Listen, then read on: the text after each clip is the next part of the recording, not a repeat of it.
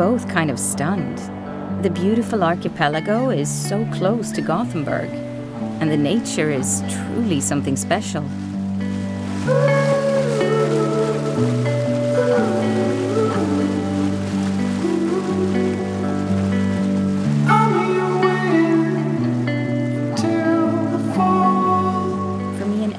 It felt unique to be able to just have lunch wherever we wanted, on any island.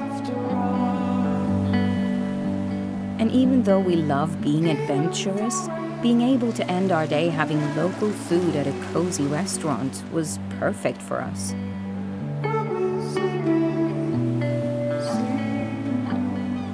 I mean, naming one highlight, it has to be the island hangout.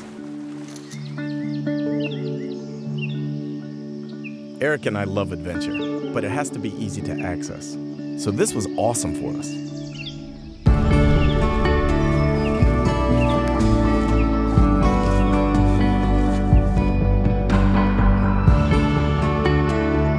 We had no idea Sweden had pilgrim paths, or that they could be this breathtaking.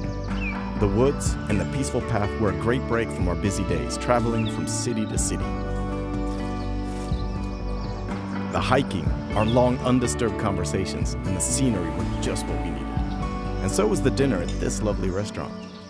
We sat there, enjoyed the food, and talked about our highlight from this day.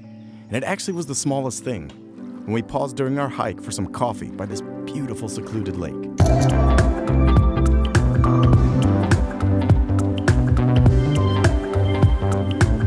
And I always try to combine being active with a city hangout, so getting to know Gothenburg on two wheels was just our thing. And it turned out to be a much faster way to see things.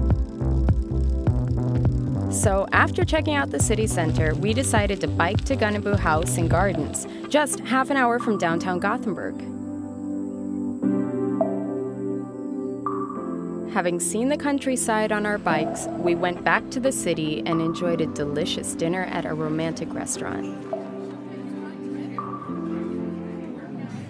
Our highlight, though, has to be the lunch in the garden amongst all the flowers.